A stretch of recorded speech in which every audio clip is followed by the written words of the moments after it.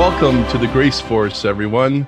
This is the Grace Force podcast, and we're so excited. We got Kevin Wells here, and of course, my buddy Doug is with us. Want to start first with a prayer, if we could, in the name of the Father, the Son, and the Holy Spirit. Amen. Saint Michael the Archangel, defend us in battle.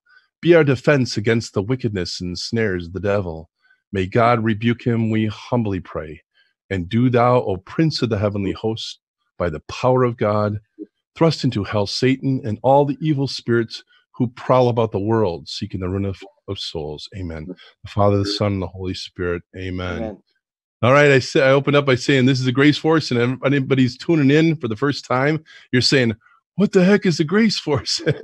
Well, actually, what it is it's just a huge amount of people who have found each other and decided. We started back in 2016 and grew really fast. We got up to about 30,000 people. And one of our big military operations was the very miraculous 54-day Rosary Novena. And we actually experienced many, many miracles. People experienced them personally, and we experienced them in the culture and in the church. And so we've continued this 2016, 2017, 2018. So here we are, 2019. We've done other campaigns, but this is our big one, the 54-day Rosary Novena that goes from August 15th to October 7th. So the Feast of the Assumption to the Feast of Our Lady of the Rosary or Our Lady of Victory. All right, so now here we are, and we're getting very close toward the end of that 54-day Rosary Novena. And there's just a lot of stuff going on in the culture right now that's scaring a lot of people, and just making them understand we are in spiritual warfare. And in our church, a lot of people are at least shaking their heads and wondering what's going on with this Amazon Synod that's coming up, and that'll start on October 6th and go till October 27th. We even had Cardinal Burke and Bishop Snyder ask us to pray a daily decade of the Rosary, at least a decade. I told everyone, keep praying your daily Rosary, and then fast if you could, and however you wanted to do that. So scores of people around the world are doing that right now. And of course, our Grace Force is too. And the Grace Force is now up to 57,000 people last count.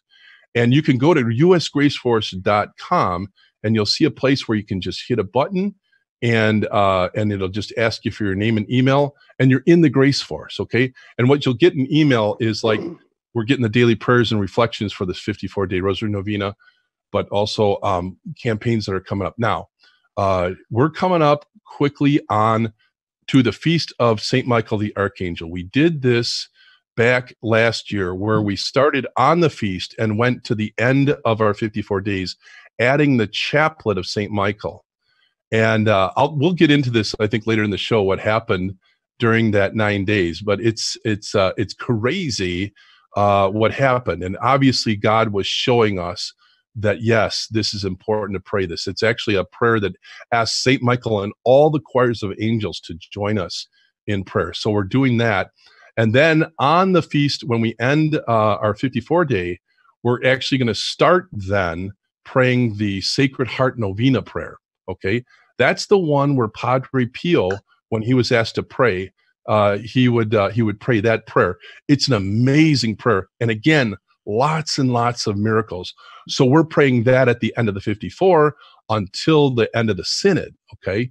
So we want to use all these powerful devotions, sacramentals, everything we can do that God has shown us through the saints, through the Blessed Mother, for us to pray mightily for our country, for our church, and for each other. All right, so that's coming up. Now we want to get into Kevin Wells, okay? And Kevin Wells is just got to know him actually, and what a great guy he is. And he's written a book recently that recently came out. I've got it now, and I started reading it. But I've actually watched a lot of podcasts and things you've been on already, Kevin. But he wrote a book called Priests We Need to Save the Church, okay? You need to get this. You can, Kevin, you can fill us in later because we're gonna hit this pretty hard in our third segment.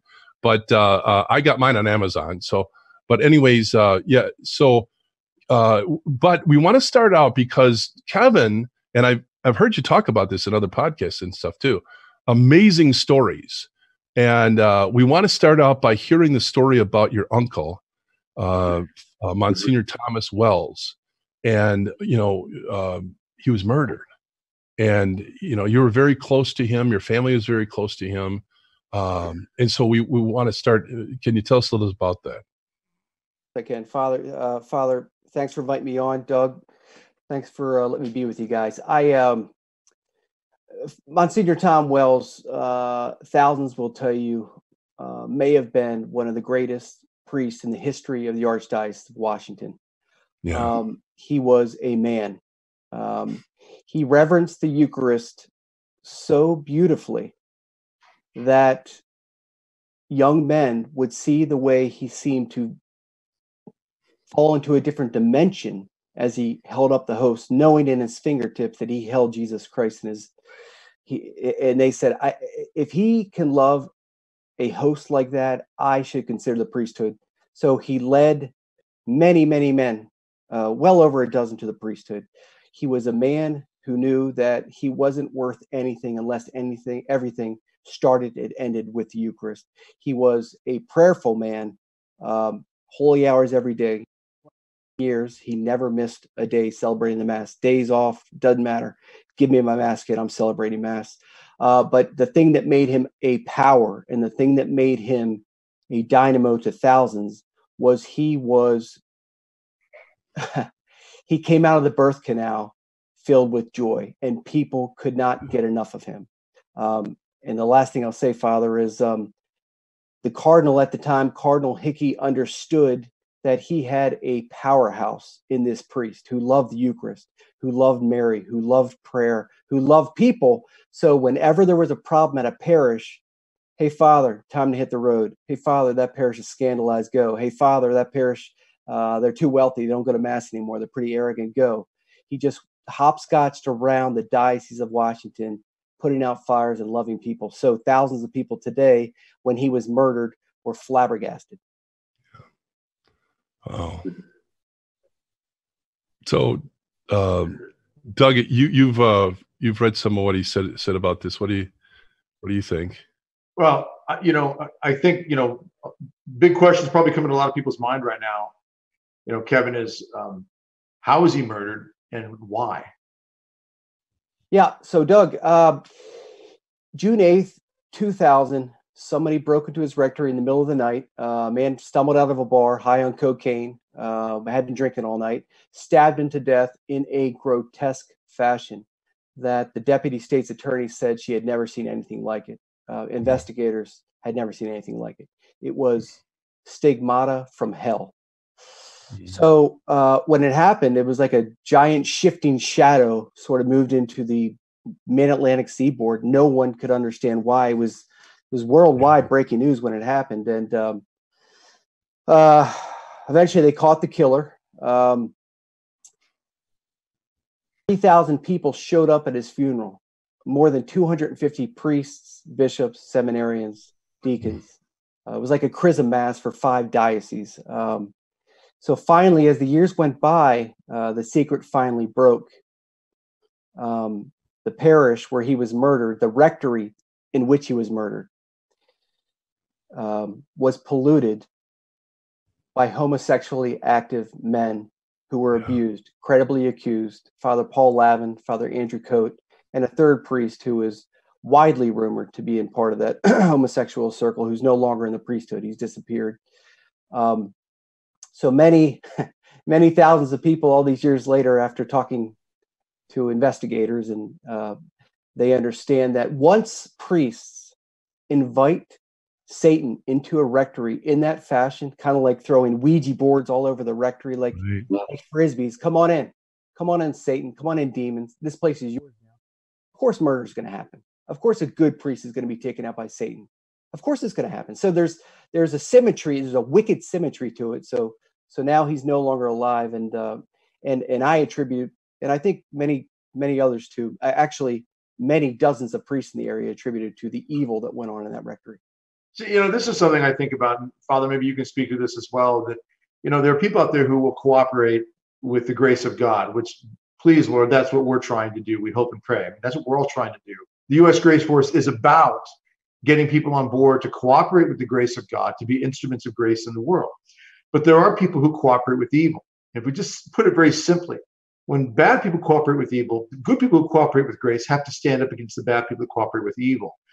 But Father, it could be said that the devil, the enemy, the demons can try to get into the heart of someone, use that someone to attack someone else who they see as doing such incredible work, for example, in this case, as Monsignor Wells, that even if it wasn't a knowledgeable, naturally discussed, logically, approached plot to take his life out by someone sitting around saying, we've got to stop this man, although maybe it was, and maybe, Kevin, there's something to that, I don't know.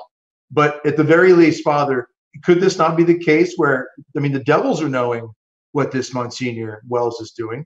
And I know, Kevin, you write in your article on Crisis Magazine, I read through that Cardinal Hickey had actually asked him to go do some pretty serious work in this particular place, in this particular rectory. There was some pretty nasty stuff going on. And one of the first things he did when he got there, or his first order of business, was to tear out a hot tub. So I guess, Father, to you first, can this happen this way? Can the demons use someone to cooperate with evil blindly and stupidly, not knowing maybe what they're doing, but the demons are trying to direct them to attack someone that the demons know is doing good work for God? Father, is that possible? Yeah. Yes. While I'm not an exorcist, I've been involved in spiritual warfare for most of my priesthood, and I've seen a lot of things, and I've gotten to know a lot of exorcists. I got a few that are my close friends, and we sit around and they tell stories, but this is very common, from what I can tell. That what does the devil do? Well, the devil uses the weak. Okay, you can be weak spiritually, but you can be weakened by being intoxicated. Okay, you can be weakened by some kind of mental anguish that you're going through, or anything. Yeah, they could be weakened. But there's that scripture passage that talks about the devil prowls like a lion looking for who he can devour. Well, I actually wrote about this in my book, the Church Militant Field Manual. But what does the devil do? He sizes up the herd. Okay, and what does he try to find? Somebody who's weak or separated from the herd, so he can pounce on them. So that's really what that scripture passage is getting at. And so that gets back to the whole idea that we need to be strong, and we need to be well connected to the herd, well connected to the shepherd, right? And so yes, this person who showed up and killed Father Thomas Wells was weakened maybe in a lot of ways. Do you want to talk a little bit about what they suspected was going on with that? Yeah, Kevin, what do you think about this? Has something been said about what this man was doing? Was this an intentional sort of hit, maybe, or was it just happenstance? What do you know about it? Well, so we all know the realm of diabolical disorientation is difficult to discern because Sure. But I will say this, that the investigator and a Secret Service agent who was part of the investigation,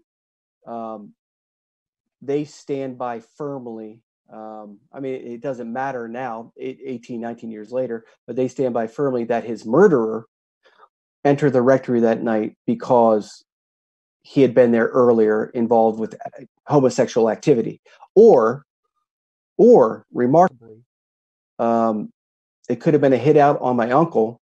I don't know. Again, I have no idea, because he had discovered what was going on in that rectory. Candidly, Doug, Father, I simply do not care. I just know this.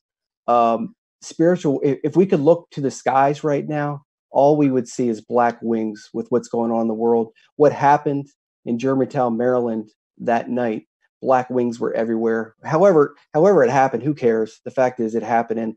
And a man a lot of people are trying to get canonized, a saint, is no longer with us. And I loved him, and I was actually with him 2 nights before his murder, and it's just it's awful.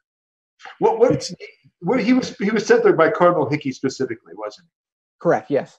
Yeah, and for what purpose? Can you shed a little light on that and what he did when he first got there? That's a good question, Doug. I should have explained that. His last 2 parishes that Cardinal Hickey assigned him to, my uncle's confidant, was told by my uncle, I am there to rout out and discover if there is homosexual activity going on in these parishes between priests. That sounds so much like the situation we had here with the murder of Father Coons. That happened actually back in, I know the date because I was actually in Rome for my sabbatical in 1998 when I got word that this happened, and I had just taken him on as a spiritual director. But this is a very holy man. He was associated with a lot of holy priests. Father Malachi Martin, I think, was one of them. But, interestingly enough, they too were assigned to root out some of the homosexual activity that was going on in the church.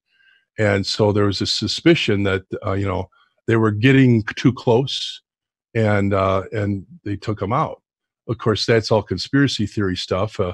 And the detectives to this day have not found his killer.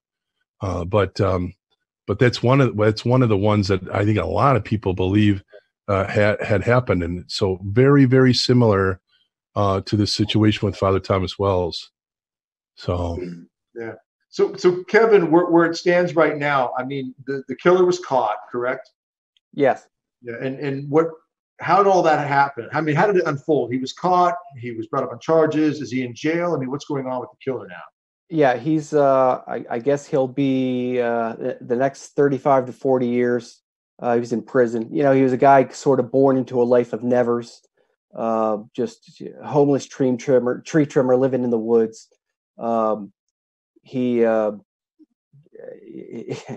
We've tried to reach out to him to visit him, just to speak with him, but he's rebuffed every offer. Mm-hmm. But it was as you mentioned, it was a very brutal murder. I mean, there were multiple stab wounds and cuts on your uncle, correct? Yes, deep plunges by his neck and head area, which the Deputy State Attorney Kate Winfrey said, I always suspected that maybe his murderer had been abused by a priest prior. And this woman is not Catholic. She's not. This is way back in 2000. This is even before the scandals of 2002. But this was always, from the very beginning, this was what she considered. Yeah. Wow. Listen, fascinating. We're going to take a break. Why don't we end with a little prayer for your uncle, who you affectionately called Tommy. In the name of the Father, Son, and the Holy Spirit, amen. Eternal rest grant unto him, O Lord, and let perpetual light shine upon him. May he rest in peace, and may the souls of all the faithful departed through the mercy of God rest in peace. Amen. Amen. The Father, Son, and the Holy Spirit. Amen. Amen. And we'll be right back. Remember, O most gracious Virgin Mary, that never was it known that anyone who asked for thy protection, implored thy help, or sought thine intercession was left unaided. Inspired by this confidence, I fly unto thee, O Virgin of Virgins, my Mother. To thee do I come, before thee I stand, sinful and sorrowful. O Mother of the Word incarnate, despise not my petition, but in thy mercy hear and answer me. Amen. Hey everyone, we're back. Doug Barry here with Father Richard Heilman and Kevin Wells, talking about some pretty serious stuff. Going to move into now our second segment here. Monsignor John Esseff, exorcist and deeply spiritual individual. And Kevin, you had some serious communication with Monsignor Esseff, and he, if I'm not mistaken, really got after you and prompted you to write the book that we're going to be talking about in the third segment. Tell us about your interaction with Monsignor Esseff and a little bit about the man. Well, he changed everything. Let me just tell you quickly how I met him. So in writing this book, the priest we need to save the church. What I was hoping to do was sort of tell priests for what I thirsted for that I hadn't seen in many priests over the course of 25, 30 years, mostly as a sports writer down in Florida, being shipped around to different cities. But when I started to propose the book and I wrote 4 or 5 chapters to Catholic publishers, each one said, no, we don't want your book. You have no right to tell a priest how to be a priest. And I said, of course I don't. It's of what I thirst for. So a couple priests actually that were very encouraging of this book said, Kevin, you need to see Monsignor John Esseff. Monsignor John Esseff is a 90-year-old exorcist in Scranton, Pennsylvania, that many thousands of people believe will be a canonized saint one day, and I am not one to disagree. He's a soul reader. He has received a bilocation from Padre Pio in 1959. He was Mother Teresa's confessor and spiritual director for 5 years in Lebanon. And he was providential in my book being published. When I visited him, he began to understand sort of my plea and my thirst and my desire to sort of say, hey, fathers, hey, priests, you're God's poet. Please lead me and my family to holiness. Lead us to heaven. I beg you guys, we need you to be fathers. And then he began to explain what he had seen in seminaries throughout the 70s, 80s, 90s, and even 2000s in the United States of America. And that's when it got really interesting. Yeah, I lived through some of that myself, and interesting is probably a good word for that. I tell people that when I went to seminary, listen, I think we're in a period of time right now where we're recovering a lot that was disposed of during that period of time. But I've talked about this on a previous podcast. But when I was in seminary in the 80s. They didn't offer adoration, not 1 minute. They didn't expose the Blessed Sacrament for 1 minute in all of my seminary training. I mean, I just look back on that.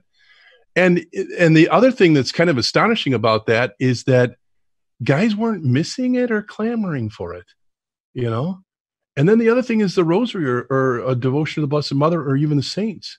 You know, if you were seen as having a devotion to the Blessed Mother, praying the rosary, you were probably a fanatic that wasn't priesthood material.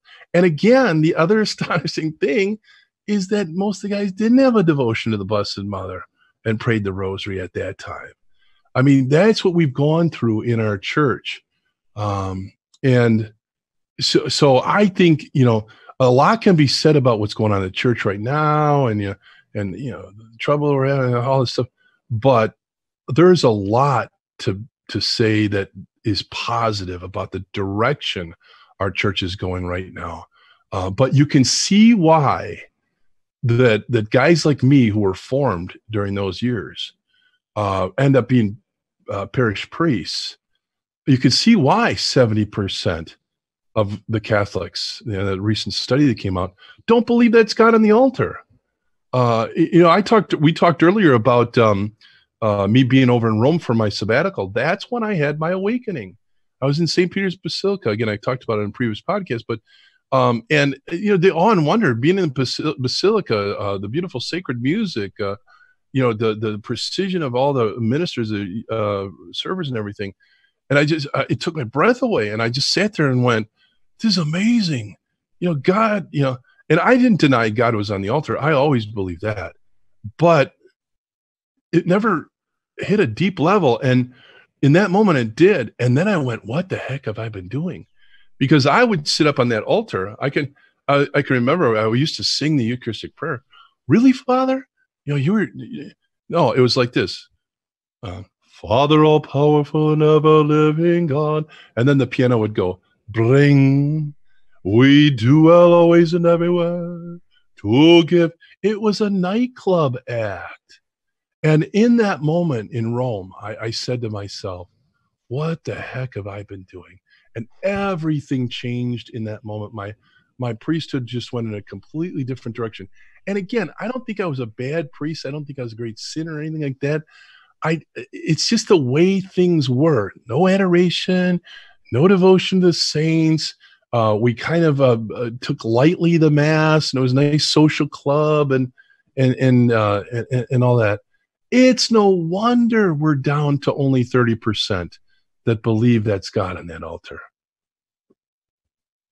Yeah, Father, I want to jump on that. I think the way we treat the Eucharist is why we're in the dark period we are in Absolutely. today. And I'll dovetail on your comments about the seminary. You know, Monsignor Esif became an exorcist because of what he saw going on in the seminaries. He determined that it was, this is paralyzing words.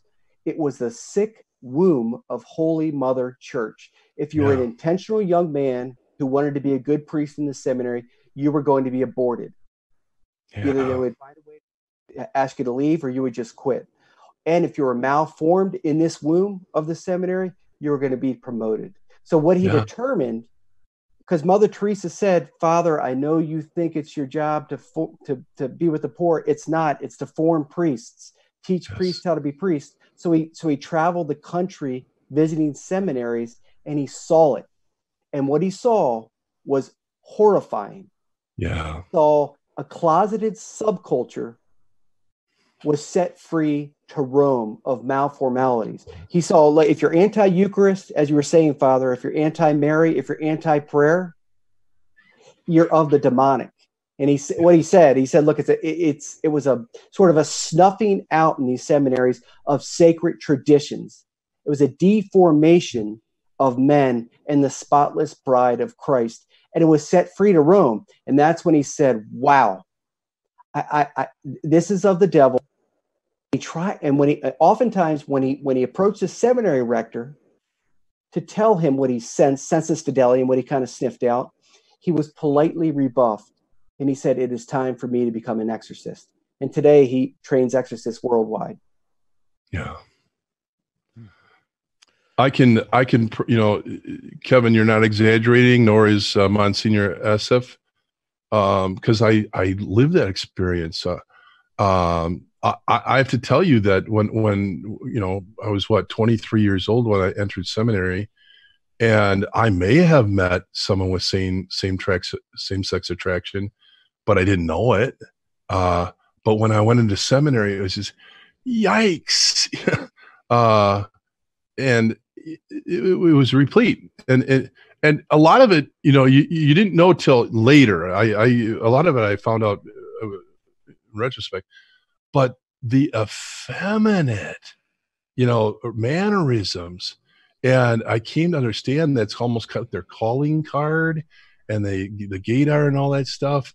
But it was shocking, and so I found myself just kind of, you know, I never was mean to anybody, and a lot of these guys were, you know, nice guys and everything, but I kind of just, you know, I just kind of put my head down and just did what I was asked to do, and just really survived that period of time. So, Kevin, Monsignor Esif, when he came to you, did he encourage you to dig into this and write about this, or what was his response when you communicated with him about the subject?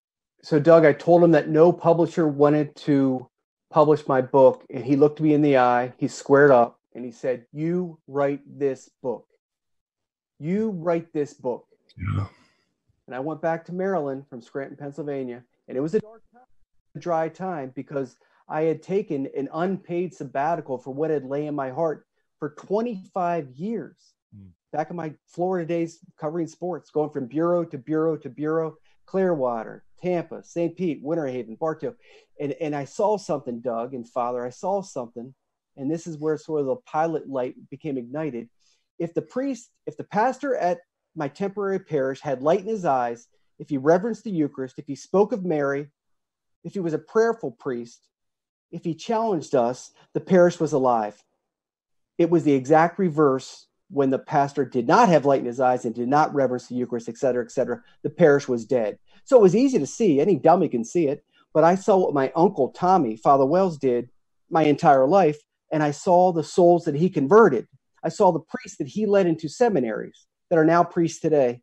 And I said, there's something wrong. So after 5, 6, 7, 8 years, I finally said to my brothers, I was a masonry contracting company, guys, I'm going to give you a 8-month sabbatical. I got a book to write.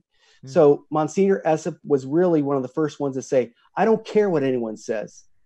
Get back and keep writing this thing. Wow. Nice. Now, did he ever speak to you about what he thought the prognosis of the church is, like the direction we're going? Obviously, there's so much confusion coming out of Rome right now, Amazon Synod, and well, just countless things out there. Every day there's something you can dig a little bit and it's right there. What did he say about the direction and where we are now? He spoke specifically to it, Doug. He said the problem in the Catholic Church today is not a lack of vocations. It's not a lack of priests.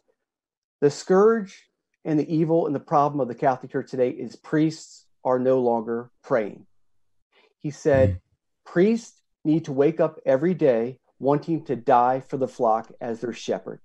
There are too many priests that have chosen bachelorhood lifestyle. It's unacceptable.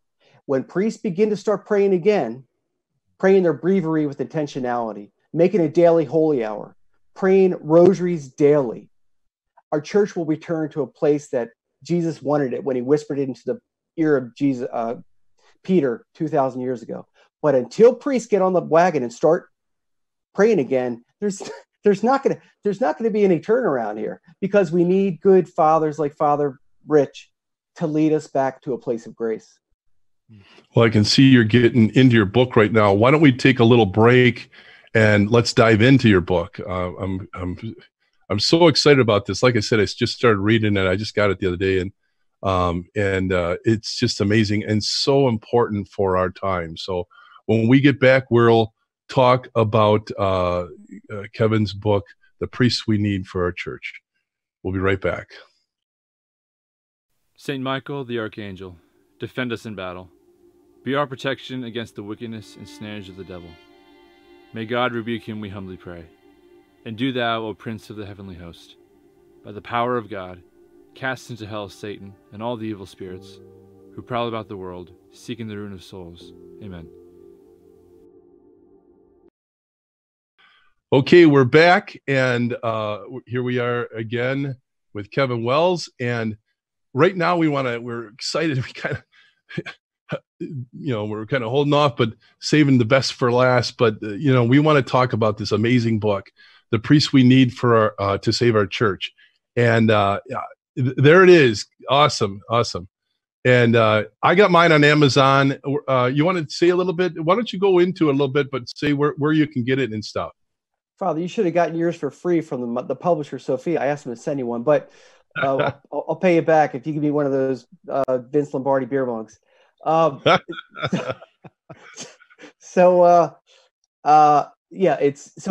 selling very well. It was released on the Feast of the Assumption, and Father, let me tell you something.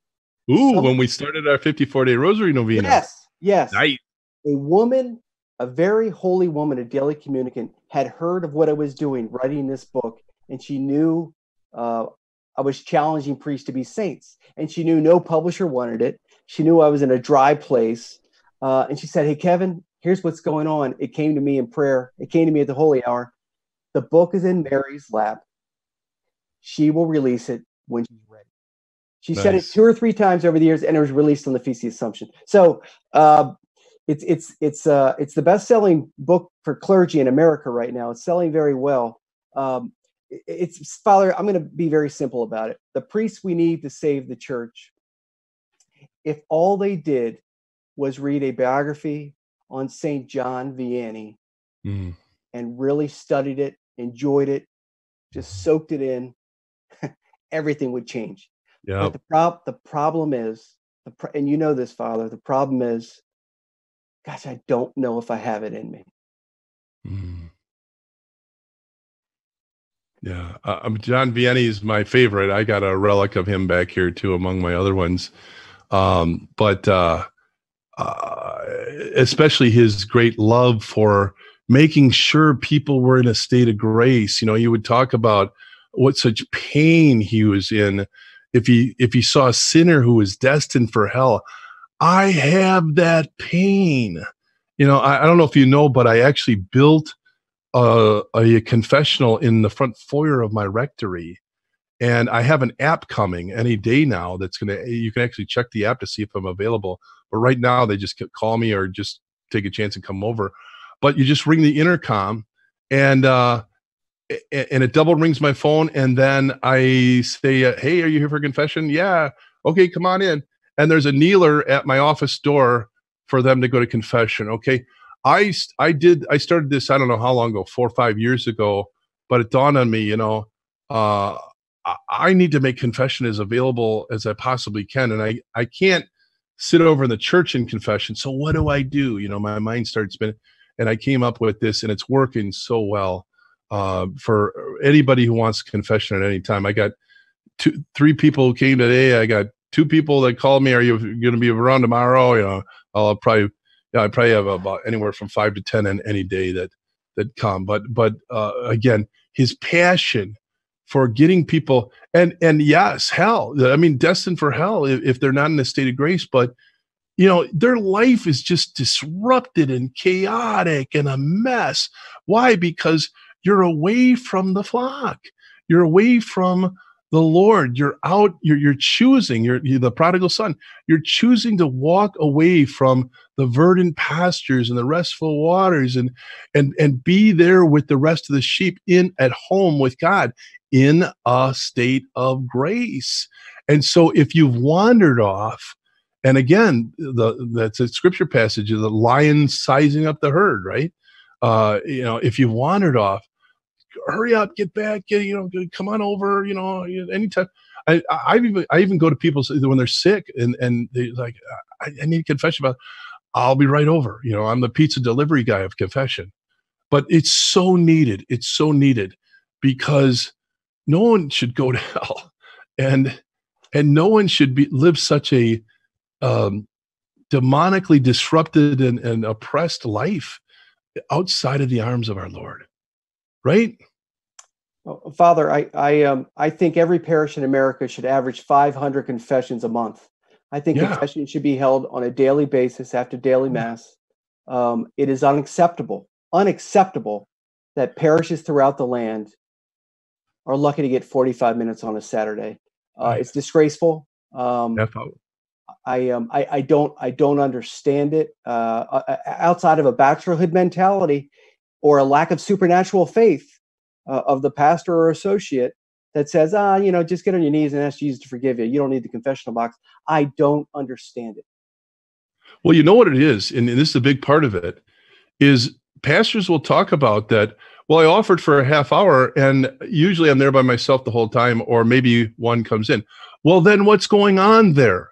You're not teaching them about the supernatural power of God and the importance of being in a state of grace. Bless me, Father, for I've sinned. It's been 8 years since my last confession, because they're never hearing any of these sermons.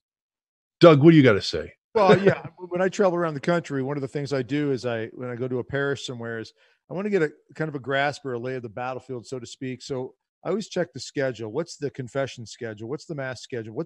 Do they have perpetual adoration? Kind of get a feel for those things. And the confession is the one that's the real kicker. How often is it offered? There's some parishes where it's before every mass for 15 or 30 minutes before every mass throughout the week. That's great. Sometimes it's Saturday only for 30 minutes or by appointment. And I think to myself, you got to be kidding me. I mean, realistically, how many people are going to call and make an appointment? It's a very, very small number of people that will actually do that. Normally, it's going to be someone who's incredibly desperate, really senses something serious, or they're already devout, enough that they have that confidence that they can do this. But for the average person who might really be ashamed of something that they're in the thick of, to pick up the phone and make an appointment is not necessarily going to be the first thing on their list. But to be able to stumble into the church and know that the confessions are available, on a daily basis, or much more than just 30 minutes, or as you mentioned, Kevin, 45 minutes. I mean, this is insane. And if you ask me, I will also comment on the preaching part. Absolutely. We don't hear it enough. We don't hear it talked about in Catholic schools enough. A lot of the schools that I've spoken in over the years, if I bring it up, there are some dioceses I've been told I'm not allowed back in for talking about the reality of hell. The fact that when we die and stand before God, you actually risk your eternal soul apart from God. You risk this. if you do not embrace him through prayer and sacraments. And I've been told in several cases, well, you know what, that's a little strong for the kids. These are high school students. I mean, the age of reason is 7. From that point on, the church teaches that we're capable of understanding right from wrong, even in serious matters. And the older we get, the more responsible we need to be over that. But we're not talking about it in schools. We're not teaching it in our Catholic schools, colleges. It's not being preached from the pulpit nearly enough. I remember the words of St. John Paul II when he came to the U.S. back in the 80s, and he said, America, your communion lines are long, but your confession lines are short. And he wasn't happy about that. So absolutely. And for us who are husbands and fathers, we have to be bringing it up in our families as well. We have to model it. I've been trying to go to confession every 2 weeks, 3 weeks at most for many, many, many, many years. It is something that has been a tremendous help to me. It's a discipline. And it's a phenomenal way to keep yourself in that spiritual shape. It's like hitting the weight room. If I don't consistently hit the weight room, I'm going to lose that conditioning that I need to be in. Spiritually speaking, same thing. Prayer, sacraments, they go hand in hand, folks. Come on. Yeah. So, yeah, Doug, I'm with you. It's sanctifying graces. I mean, it's Jesus Christ cracked open and alive within you. Yeah. As far as preaching, Doug, let's be candid here. It seems to me to be a contraception of the tongue. There's no life in the void. It's a killing of life. When you have a homily that is intentional, that is soul saving, whatever it might be, but it's tough to say. The true shepherd, the true priest, he preaches. It's a blazing furnace of truth. But when you don't do it, it is a contraception of truth. It is an abdication of the shepherd's role. That's a great topic. The courage that it takes, especially nowadays, to speak up against what's going on in the world, and people are being attacked. I was saying earlier, if you wear a red hat, you're going to get mugged. I mean, everybody's in attack mode right now. Okay. And so there is a great fear, and there's a great temptation for us priests then to take the middle road, to not talk about anything that will trigger anyone.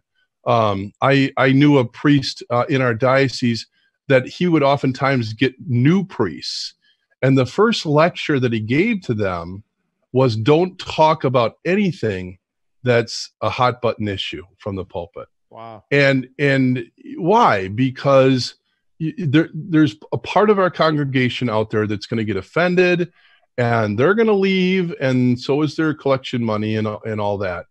The temptation is so great nowadays to be silent and to talk about I don't know what, but to talk about how I call it the cupcake flavor of the week, and that's not to be disrespectful, but it's really just more of a kind of an appeasement approach that I see often. Yeah. It's not that. I mean, I want. There was a priest we just had down here in Tyler for a while, Father Mike, and he would preach, and he was here for a few months and then got reassigned to another diocese in the middle of the country. And he would preach in ways that I kid you not, you felt like you either wanted to stand up and applaud sometimes, or you felt like you were hit by a truck, in a good way. And I would tell him that we became friends, and I would tell him this, Father, I felt like I got hit by a truck today. And he would laugh and say, yeah, well, maybe the Holy Spirit wanted you to feel that way. Okay.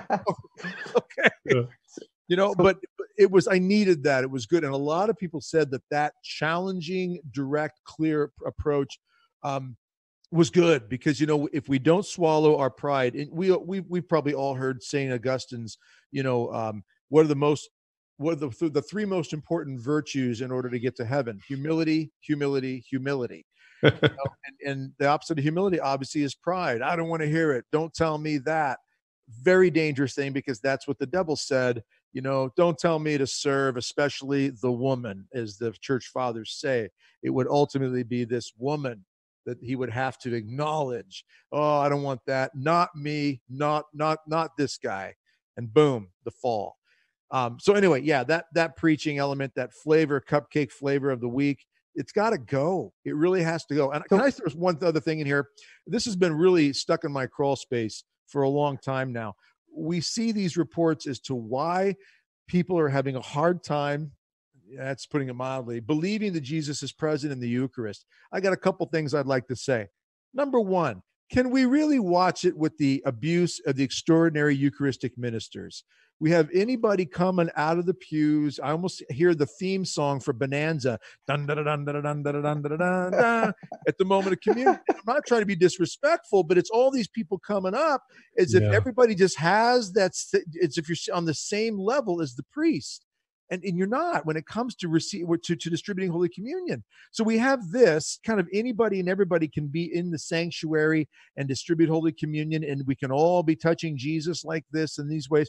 That's not helping. And second, please, priests that are out there, God bless you, please, but preach silence after Mass. Okay, we turn it into a social hall. And it kills me. And that's not just because, I want to pray there after Mass with my wife and our kids. No, it's not just that, but it changes the dynamics and appreciation of what that house is consecrated for. It's consecrated for God. So anyway, I said to get it off my chest because this has been. And you just received God. You just ingested God. Exactly. Seconds ago. Yeah. So you need time to take that in. Yeah. I walk out of the sacristy after I'm walking down the aisle, and I so want to give so-and-so a high five, but I reserve myself, because they're deep in prayer sitting there. We have a social out in the narthex, so everybody goes out there to do their high fiving, and that's great because there is a place, there can be a place for that, but not in the body of the church. We're still, and let's also teach the 15 to 20 minutes or so approximately, right, Father, before the host on a natural level breaks down in the body.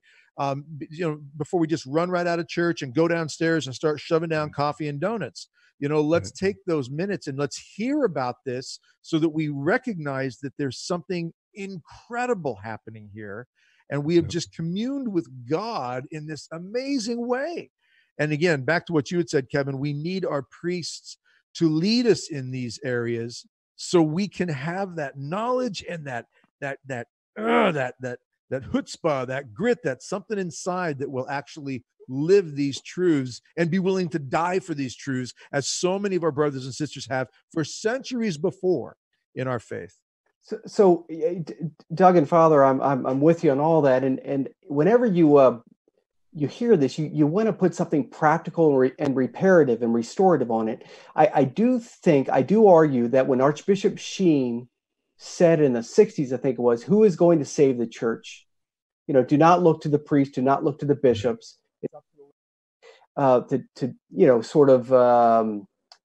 recommend a priest how to be a priest and a bishop to how to be a bishop. I argue that I know what he was saying in a certain degree. There is a renowned DC priest in this area. Everyone knows him. Good, solid priest. Been a priest for 45, 50 years. He told me something off the record. I interviewed dozens and dozens of priests, exorcists, formators for this book. He said, Kevin, this dynamic is diocese by diocese by diocese the same in America. It's 4 tiers. 4 tiers. First tier, 3 to 5% are holy priests. They start new ministries. Their cell phone is on at 3 a.m. They do daily holy hours. They can't get enough of Mary. They are reverential. 16-hour work days are what they do. They would feel shame if they didn't. 3 to 5% of priests in every diocese throughout America. Let's skip the second tier and let's go to the third. Third tier are priests, about 5% that have suffered. They have fallen, whether it's an addiction or alcohol, whatever. But they're coming back and they understand, you know what, I can be a good priest again. Last tier is 7 to 10% of priests who have no supernatural faith. They simply do not believe that absolution is important in the confessional box. Or maybe even after transubstantiation, when he holds up the host, Jesus Christ, maybe it's still bread in his mind. Obviously it's not, but maybe in his mind it could be. Now let's go back to the second tier, and I'm going to go back to Archbishop Sheen. That leads to 75% of priests, according to this good DC priest who knows a lot. You guys, I think both you guys might know who he is. He said 75% of priests say 2 things. with their mouth, they look up to that 3 to 5% of Vianney's and they say, he started another ministry. He wants to be too much of a priest. Maybe he's a little too, making me look bad, he's a hot shot. But their conscience says, my God, do I want to be who he is? But I just don't have the conviction. My cure-all is the laity, back to Archbishop Sheen, the laity approach that 75%, that priest in their parish, that pastor, and say, hey, Father, I love you, man. Thanks for leading my family. Hey, listen, I heard something you said today in the homily. I don't understand it. It didn't make sense. You said it's, the rosary is something that's sort of pre-Vatican II. I don't get it. We pray the rosary in our house. It's encouraging that 75% of flat-footed, timid, and maybe lukewarm priests to become saints. I think if the laity get involved and they encourage charitably, the timid priest, that timid priest can rise to the ranks of Vianney. That's what Archbishop Sheen was saying. The laity has got to tell how to be a priest and how to be a bishop. I couldn't agree more. A lot of people ask me, because I've done things like Ad Orientem and put in communion rail, how did you get there, Father? And I said, what was the first thing that Jesus did? What was his first move? He went out and got 12 guys and surrounded himself. Okay. So we need people to overtly support priests. Okay. Not kind of quietly in your mind and, you think he's a good guy. Go up to him. I got your back, Father. I support you. Compliment him. I think in this day and age when, listen, I bet I've walked into a shopping center once and I had my collar on and a mother was with her child and she shielded her child. Okay. Because a man with a collar was near her child. Okay. We're not, sitting up here on, with our arrogant egotism, go up to the priest and tell him, what you think, in terms of supporting him and in terms of complimenting him, help him, make him strong. See, a lot of what complimenting is not so much to build someone's ego, but to give them more strength and courage and conviction that what they are doing and what they want to do, is well received. Okay. And so you support your priest laity, right? Bingo. Yeah. Bingo, Father. Yeah, absolutely. Yeah. One of the things I like to do is tell priests, thank you for being a priest. And I've had several priests respond almost in shock.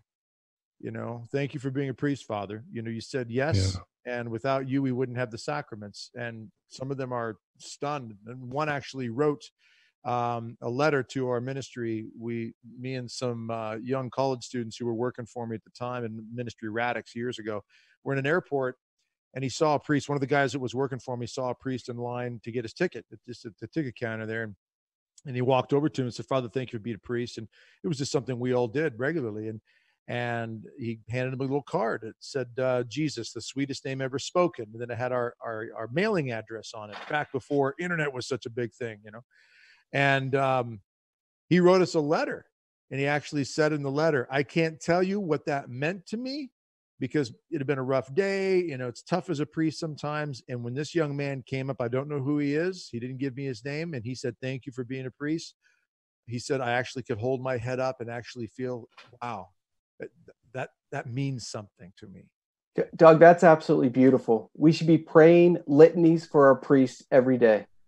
All Catholics should be praying for the priest, especially today. I don't care if you think your pastor's lukewarm. I don't care if you got the greatest priest in the world at your it does not matter. It simply does not matter. We need to pray for our priest today.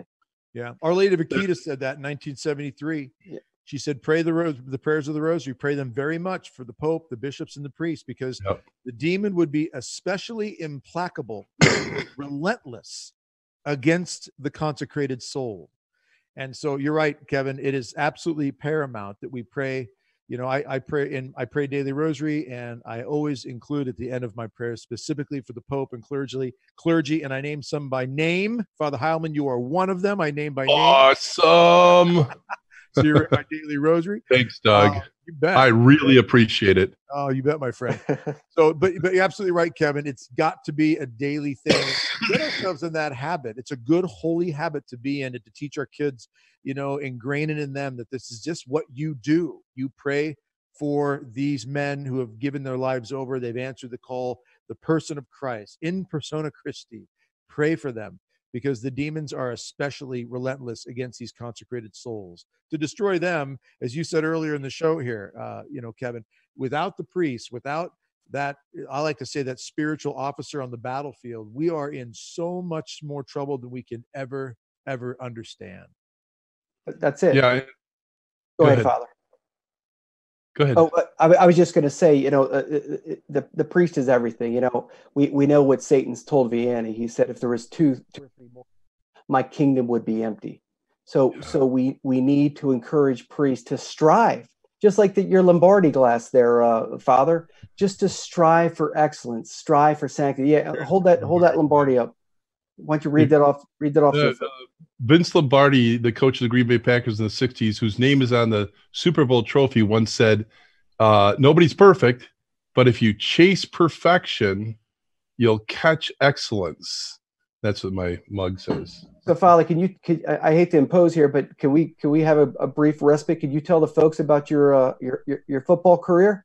Yeah. Speaking of Lombardi. Oh yeah, we were going to talk about that.